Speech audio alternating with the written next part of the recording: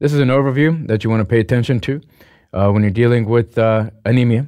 All we're doing here is the overview. And what we will do later on is then divide and dive into each one of these categories of different types of anemias. Is that clear? So, for example, under microcytic anemia, which we will take on at first and foremost, you pay attention to MCV being less than 80. And under microcytic anemia, we will then walk through the differentials that you see here.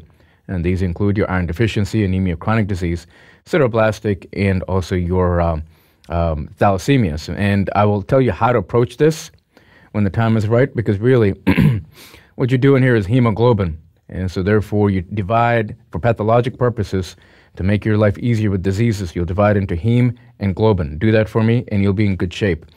And when we deal with heme, there are a lot of things that we need to talk about there with biochemistry. You should be thinking about the porphyria pathway.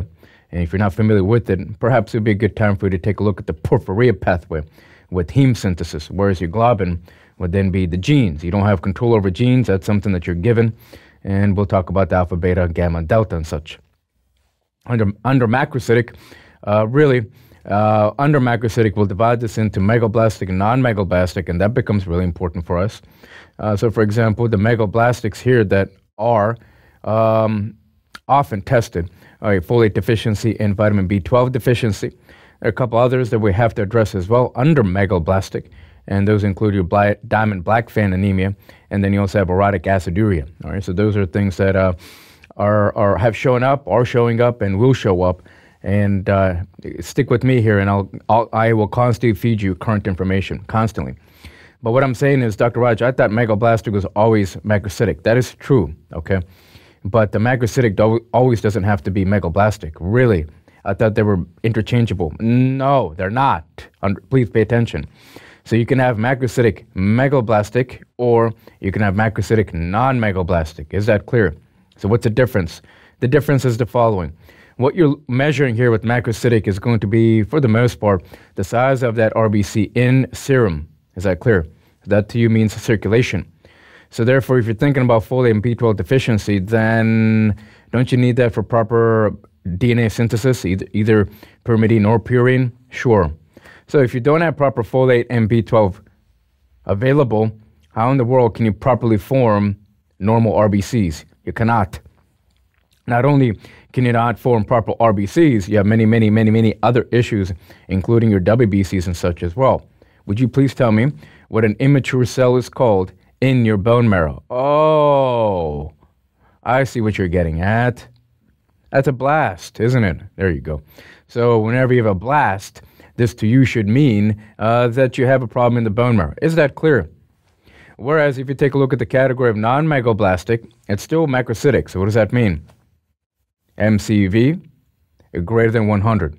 Now you can be more technical in terms of dividing megaloblastic and non-megaloblastic with 110 femtoliters, but that's a bit much right now.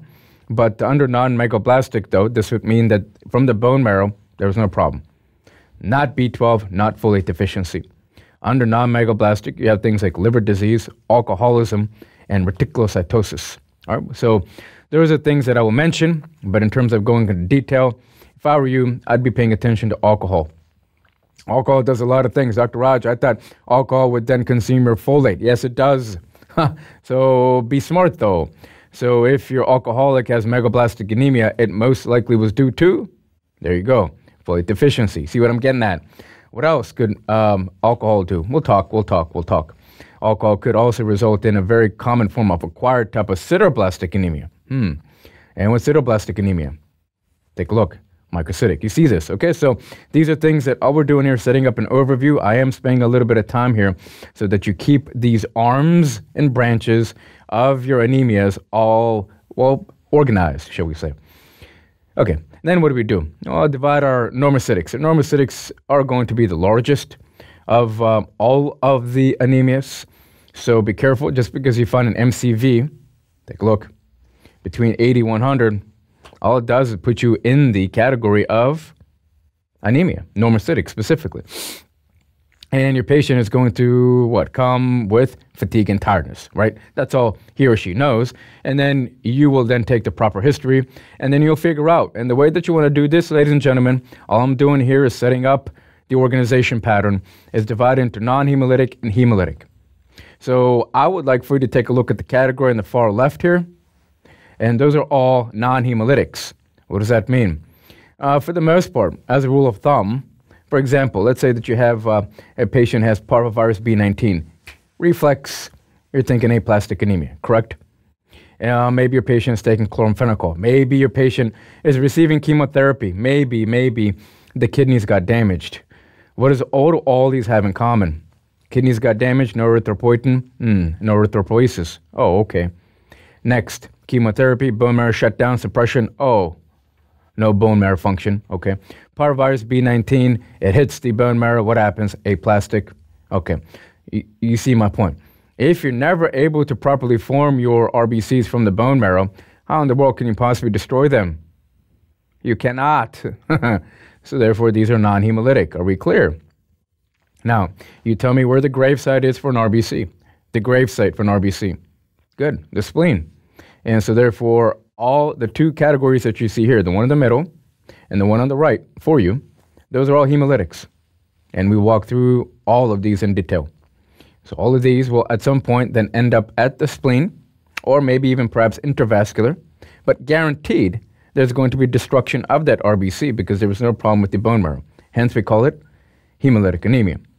Before I move on, there is one other concept that I have to introduce now, and then we'll go into greater detail when the time is right. And that is going to be what's known as, well, current day practice called reticulocyte production index, or RPI. It's a concept that you want to know, and really it comes down to what's known as corrected reticulocytes. And luckily now there's calculations and such. You can just plug it into your computer app or whatever, and it will tell you the proper RPI. But before you go here, though, you must understand what's happening.